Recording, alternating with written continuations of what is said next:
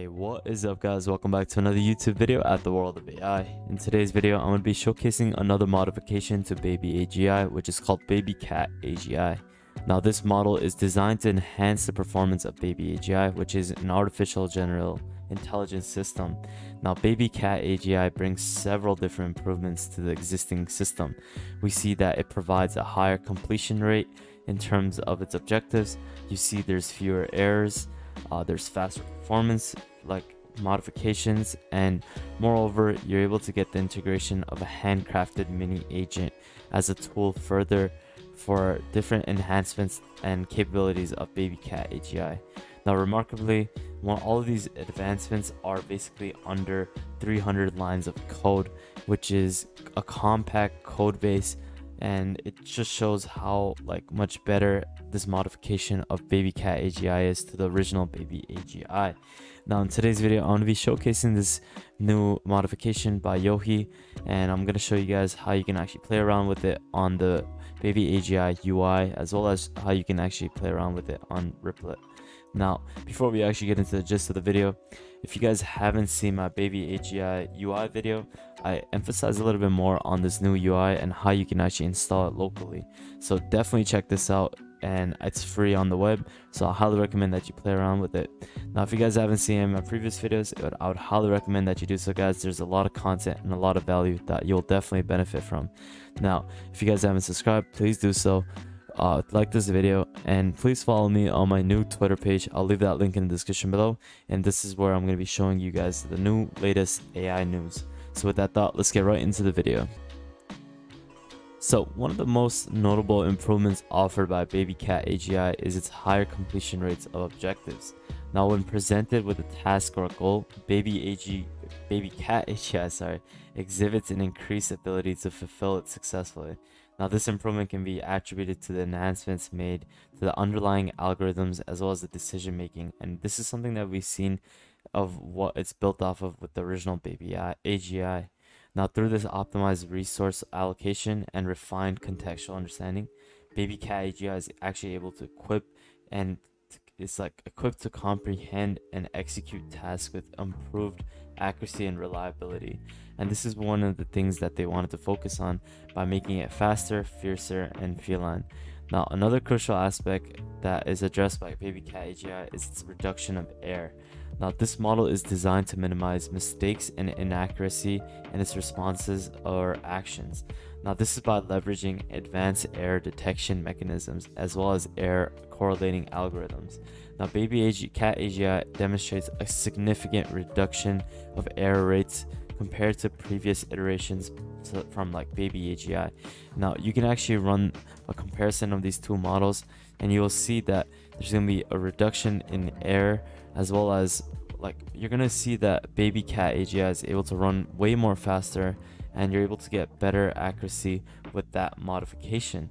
Now this reduction also shows that the errors are not only able to ensure that there's a reliability of the system, but also enhances the overall user experience.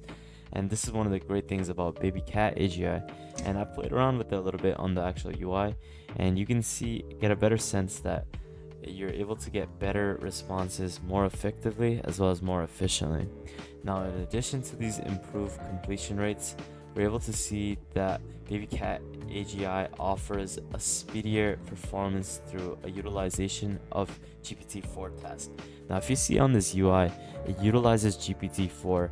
Now it may be a little bit more expensive, but by running GPT-4 task creation, you're able to reduce the actual computational overhead associated with generating tasks. Now if you've seen my video on BabyAGI UI as well as my other previous videos, you can see that it constantly keeps working on executing tasks. It keeps making different tasks to complete your overall objective. But in this case, as it uses GPT-4, it reduces the computational overhead by focusing on the main objectives, and it prioritizes those objectives by cutting off the useless tasks that are not needed to complete your overall objective. Because in the other models, you focused on different tasks. It created multiple different tasks that in some cases weren't needed to actually create the overall objective. In this case, ChatGPT 4 is used to basically cut off the useless ones and optimized on the prioritize on the useful ones to get your task completed. Now this optimization also allows BabyCatAGI to allocate more computing resources towards executing these tasks, and this is one of the reasons why it runs faster and more effectively. And we're going to be showing you guys this on this actual UI. You're going to actually need ChatGPT-4 to do this, so make sure you actually have that, or otherwise you're not going to be able to run this effectively. Obviously, if you go try to use 3.5, you're not going to be able to use it, as it's only usable with GPT-4. Now, another main feature I wanted to talk about is the mini agent as a tool feature. Now, what this is doing is that what they've actually done is that they introduced a handcrafted mini agent as a valuable tool. Now, what this thing does is that it's specifically designed to augment the capabilities of BabyCatAGI, as it serves as a dedicated assistant. And what this does, basically means is that it supports BabyCatAGI in different ways that BabyAGI didn't actually do it before. And this is by providing context specific information, as well as facilitating decision-making processes. And with the mini agent's assistant, you're able to see that BabyCatAGI can leverage additional resources as well as insights, which can improve the performance in different metrics, and you're able to get better responses through this mini agent tool. In previous iterations of BabyAGI systems, we see that there's a BabyAGI with a P, and the task manager was executed during every loop. And this is something that you can see on the Twitter. I'll leave the link for it. And what this does is that it causes a significant slowdown with multiple different loops in creating and executing tasks. Now this slowdown was primarily due to mostly caused due to the requirements of GPT-4 for task creations. Now, to address this issue, what they've done with BabyCatAGI is that they improved the overall performance and modification by implementing GPT-4 use. And this adjustment brings several different benefits to the system, which we talked about. Now, it improves the speed. It also focuses on making sure that the task creation during each loop doesn't duplicate, so that you're optimized and prioritized to create your complete the overall objective. And these are the two main objectives of what we see with utilization of BabyCatAGI. And through this modification, it helps in terms of cost efficiency as well, because in the previous models you can see that it constantly loops, which creates more usage of the actual tokens, and it basically makes it more or less more expensive compared to what BabyCatAGI does, even though it is using GPT-4. But in this case, it's more efficient with its usage, as it only computes different tokens for the best use cases. Now, additionally to all these different adjustments, we can see that it helps with the rate limits, and many services of APIs have different rate limits, which is something that they emphasize in this tweet. Now, by limiting the use of GPT-4 within the task manager, we can see that BabyCatAGI can stay within these rate limits more effectively and avoids potential service disruptions. So this is something that I wanted to note, as you're able to get better usage of the actual tokens, and you're able to utilize this new application for the best. And another thing I wanted to note is that you can actually access the classic BabyCatAGI code on their GitHub, so I'll leave this link in the description below if you want to play around with it and install it locally, as you can install it locally using this code, and you can get a better idea of how you can play around with it locally on your desktop. One thing I wanted to note is its multiple dependencies. Now, similar to the approach used in BabyAGI, the memory in this system is stored on a local array, as opposed to a vector store like BabyAGI, which uses Pinecone. Now, this means that instead of using a vector-based storage structure, this system of BabyCatAGI utilizes a local array to store and retrieve information. Now, one of the most notable features of this system is that its capability to handle multiple different dependencies, and this is something that Yohi emphasized, as this means that the task can utilize this result obtained from two separate search operations and perform a third step that involves comparing the results from these searches. Now this functionality basically enables the system to leverage the output of multiple search operations, and it utilizes them to basically take a step to accomplish more complex steps to the overall objective that you gave it initially.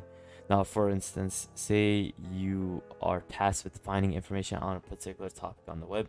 Instead of relying solely on a single web search, the system can perform 2 distinct searches to retrieve this task. Now, obviously, this might be a little bit more expensive, but these results can then be used by a third step, which can then compare the 2 inputs by giving you the best outputs of these 2 searches. Now this comparison could obviously involve identifying similarities, differences, or other types of patterns in these search results, which will give you the best computational results.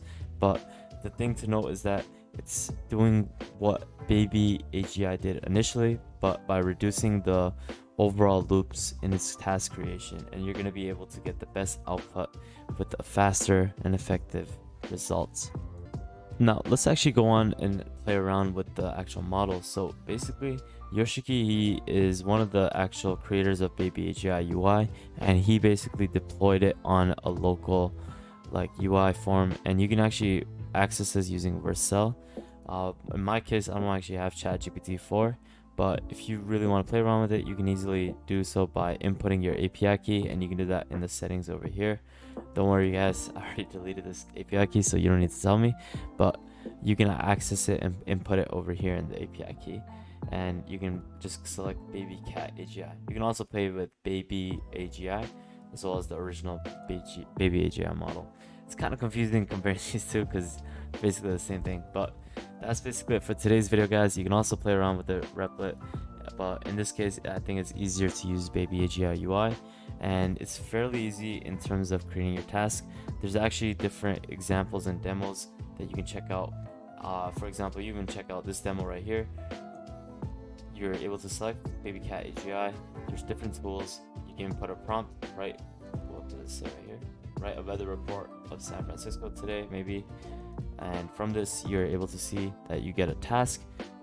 Defines all the tasks initially. It doesn't go in a loop and create more different tasks. It just initializes the different tasks all at once, and as it completes it, you get a check mark as it completes the task and executes it, and at the end you're able to get an execution of your original task all the way at the bottom, which is quite amazing, guys. And I highly recommend that you play around with this, as this is a new modification to BabyAGI, and it will be quite useful in a lot of different use cases. Now overall, I definitely see this as a very useful case, as a notable evolution of BabyAGI's original system with a higher completion rate as well as reducing errors, and you're able to get a speedier performance in addition to a handcrafted mini agent, which can be utilized for a lot of different use cases. So I highly recommend that you play around with this, guys, as it'll be quite useful in different use cases. And if you guys haven't followed my new Twitter account, I highly recommend that you do so, guys, because I'm going to be posting constantly over here with new news as well as feature uploads. And if you guys haven't subscribed, please do so. Like this video, comment anything you want to see. And if you guys haven't seen my previous videos, definitely do so. And with that thought, thank you so much for watching. Have a great smile today, spread positivity, and I'll catch you soon, guys. Peace out, fellas.